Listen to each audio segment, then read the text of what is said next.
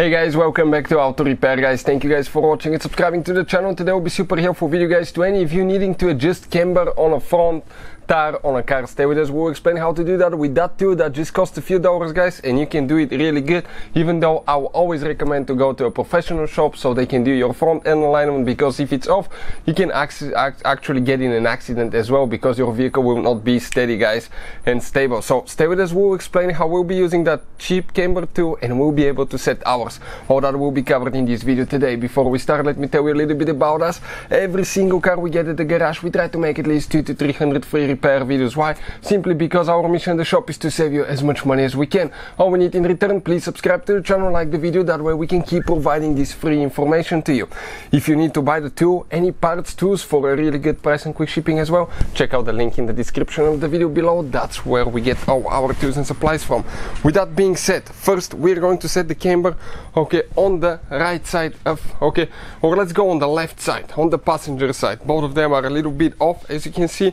I checked online, you can find your vehicle specs online. You can see our camber is way more negative than it should have, because we had a track day and we set it at more negative than it should, and we need to actually bring it back to what it used to be standard. And for that Fiat Abarth, the specs are it should be at negative 1.5, it says, or between negative 2 and negative negative half. So ours, you gotta make sure that your camber tool, right here, camber tool is actually leveled right here, because if I screw that screw, check it out how it will tilt. That tool will tilt, so I need to make sure that it's completely level, like that. I'm going to place it on the rotor, but you need to make sure you don't get the lip of the rotor between the worn points. It fits perfect, and ours is past 6 guys, all the way to 6. So right now it's a little bit over 6. I can see it right here, so it's about 6 1/4. So you need to remember that spec. Why? We'll show in a second. We need to pre-loosen the wheel bolts, the lug bolts. We already did that. Now we're going to jack this side, and always use jack stand. So I'm going to bring a jack stand in a second, you will see why, and we'll show you guys how we're going to adjust that camber now and make it perfect, because otherwise it can make the car unstable, it can cause tire wear. Even though more negative camber usually turns the vehicle stable, you still should be careful, because it often changes the toe in, toe out, and that can affect actually your alignment as well. Always guys use, as I said, always use jack stands as well, because if you don't, if the jack falls, once when the jack breaks, what will happen? It will just crush you and fall on you. So don't do that. This is the tool, that's what it looks like. I want to show you, pretty simple, just a magnet.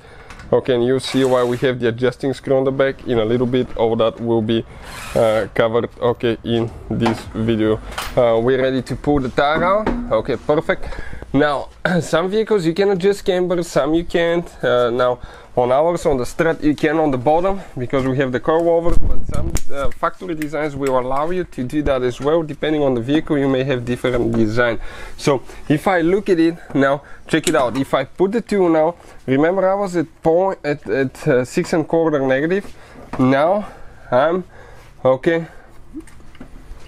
I'm not even here. So what we need to do now, I need to get the screw, and I need to go ahead and screw it in until that bubble comes to the position where it was.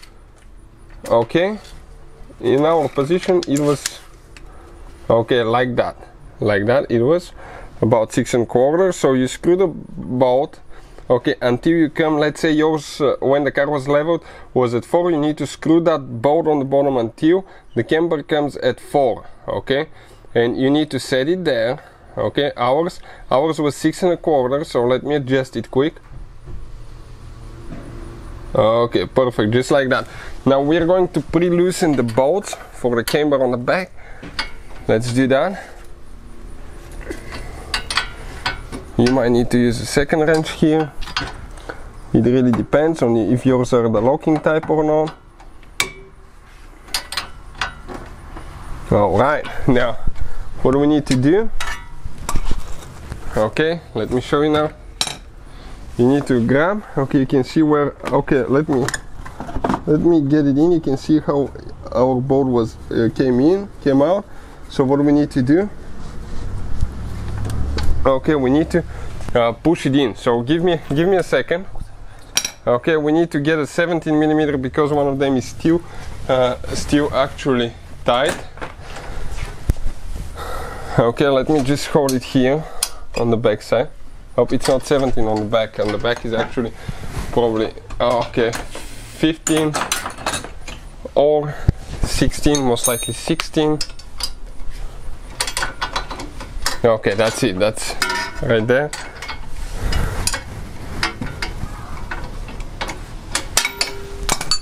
Let's see now if we can push it in. Okay, no, it needs to come out. Okay, now we need to bring it to where factory it's supposed to be.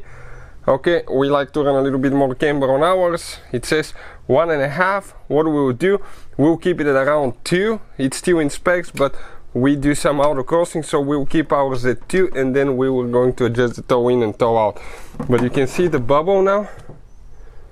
Okay, is right here at 2, guys. So okay, perfect. It will just stay okay like that. So you can see that definitely takes care of the problem. All we have to do now, get everything tight, get the bolts tight, make sure it doesn't move, install the wheel, get it tight, remove it from the jack, guys. And there is one more thing that you need to do. Make sure you stand till the end, and we'll explain what it is. But practically, you need to make sure you roll the car a little bit back and forth, and then use the gauge too, because otherwise the car can sit a little bit funny. Because when you like the jack down, okay, the car was jacked up, so everything will be twisted a little bit. So you need to make sure you roll it 1 foot forward, 1 foot backwards, or even 2-3 feet, and measure the angle again. So we adjust ours at 2. All we have to do, get the 2 bolts tight now. So let's go ahead, do that.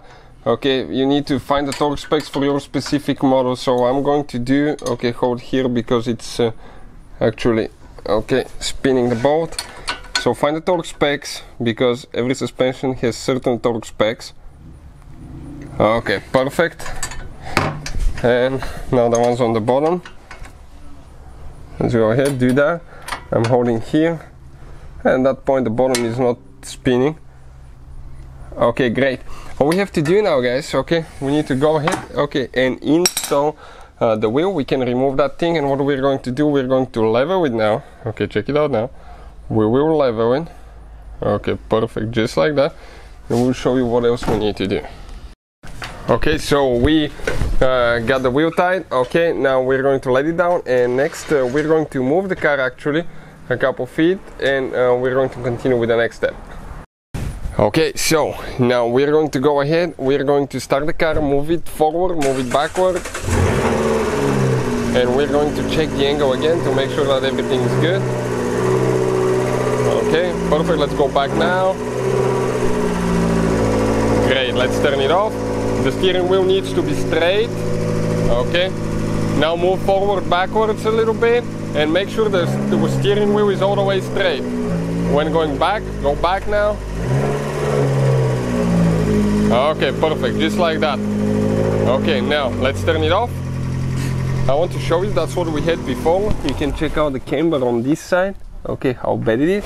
Now let's come on this side, and you can clearly see the improvement in the camber, guys. Okay, on this side. So what do we need to do now? Just get the tool, let me grab it, and we're going to put it on the wheel and check the angle now. So if you come right here, we're going to install the tool. Make sure it gets on the right side, and we're okay, let me get here right at 2, guys. Okay, you can see I cannot get a really clear angle, but we are right on 2. So that's how you guys set it. Hopefully the video will be helpful. Thank you for watching, see you guys next time.